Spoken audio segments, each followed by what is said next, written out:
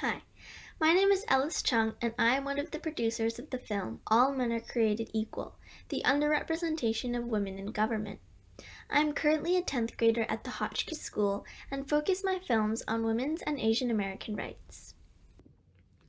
Hi, I'm Shreya Ori. Currently, I'm a 10th grader at Whitman High School. I'm Ash Taylor, a non-binary filmmaker and 10th grader at Montgomery Blair High School. Women are severely underrepresented in the American government, making up less than a quarter of its population.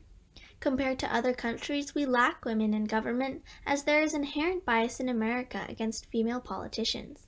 However, they bring additional perspectives and experiences to the table, increasing the effectiveness of the government and improving America's political system as a whole. Our film uses a combination of first-hand perspectives from government officials and related research to gain a better understanding of the issue. With more women in government, we can pave the way for women in other areas and become closer to achieving gender equality. As a group, we chose this topic because we are all very passionate about women's rights and gender equality, and we wanted to create a film that would spread awareness of these issues.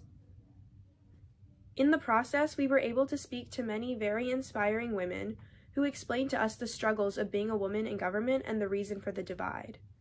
Throughout the process, we were able to deepen our understanding of the reasons for this issue, as well as why it's so important to have equal representation in our government.